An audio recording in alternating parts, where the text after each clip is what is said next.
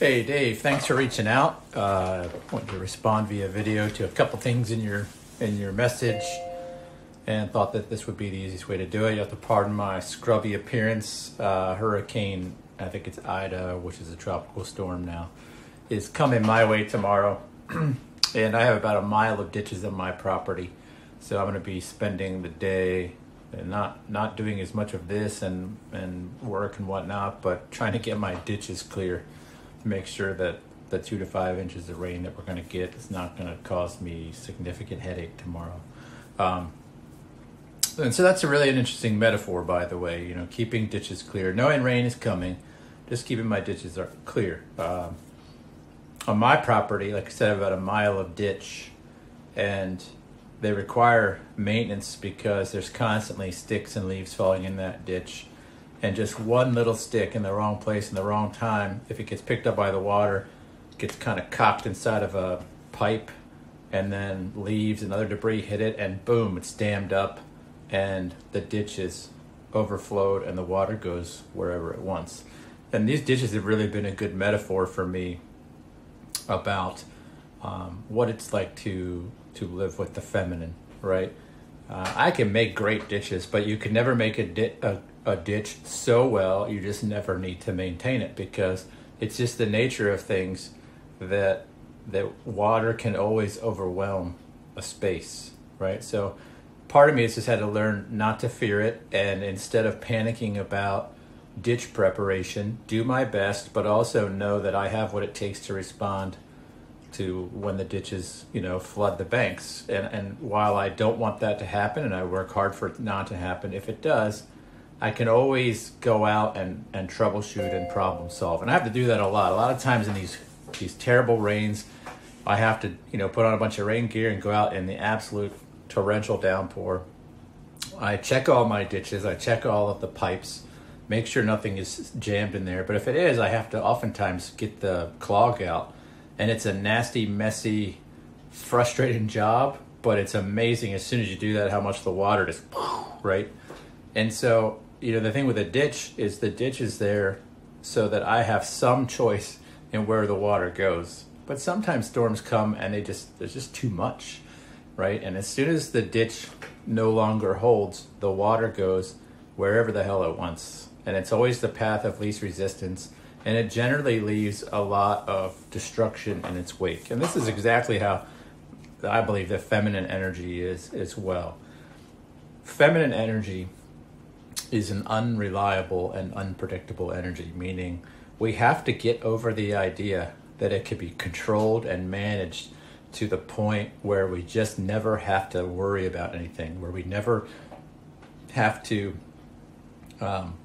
be maintainers of that. For example, there's no amount of preparation, like I said, that I could do where in a total downpour I can just relax. And I've had to get over that over the years, because the last thing I want to do in a downpour is go out in it, because like you, like everybody, I'm a creature that wants comfort, right? I'm a creature that wants to stay warm and dry and relaxed and have a cup of coffee, right? Or a glass of scotch or bourbon when it's downpouring, not go out in it, right? But I have just not been able to do that, and I know that there is no amount of engineering, preparation, controlling that will ever free me from the need to respect the very nature of water.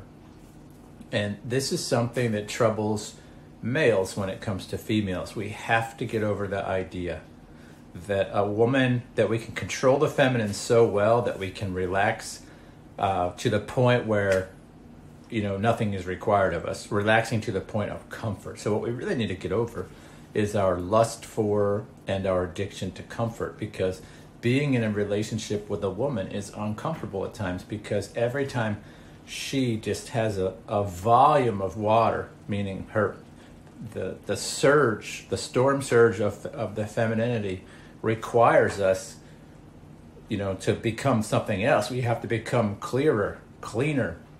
We have to be unclogged, right? We can't let a stick jam in the pipes of our masculinity and cause this backup that just she overwhelms us, right? It could happen sometimes. That's true, right? But the best way to avoid that is to just regularly maintain your internal person, keep yourself clear, keep yourself with good boundaries, keep yourself with solid nuts, become reliable yourself, maintain yourself in every capacity, but also just kind of know how to debug yourself in the moment if you need to, right? It's not that really the end of the world if water overflows the ditch. It's an inconvenience, it's a pain, it requires work, but at the end of the day, it doesn't mean anything other than the water won, right? And that's what happens in our relationships sometimes. So I guess my point in all that is get over it needing to be controllable and predictable and comfortable, because it's never going to be. And it doesn't really need to be, because we have what it takes to endure those things.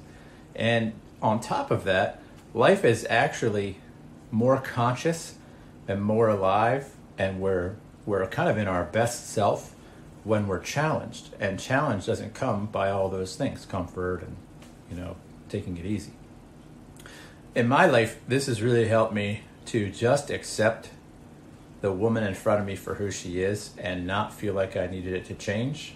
And with that acceptance has come really the basis for a great relationship and the basis for love, because I've stopped needing my wife to be different. I've stopped needing her to be more male. I've stopped all these other things where I just accept the person in front of me. And if she rages one day and she's calm the next, it doesn't mean anything. And that's given me great freedom, but it's also given her a deep sense of acceptance and feeling loved, which has unlocked her capacity then to love me in that way, because she knows what it's like to receive that love, and now she can be that way. So I tell guys all the time, really, the key to getting everything that you want in your life and relationship is acceptance of the person in front of you. And you can't do that if you don't deeply accept yourself. Now, this is why I've been talking to you about, for example, my course. And this is not a sales pitch by any means, but I do like to explain to guys what I spend 6 months taking guys through is developing the framework and understanding the framework of mindset and a way of thinking to understand why we don't accept ourselves and move in the direction of doing so. And when we do that, it gives us the ability to accept others, to love others, and that is a great way to live in the world. So I hope this has helped you. I hope the metaphor makes sense and whatnot, and I hope that you just lean in to self-acceptance and accepting your wife. All right, brother, take care, and I'll talk to you soon.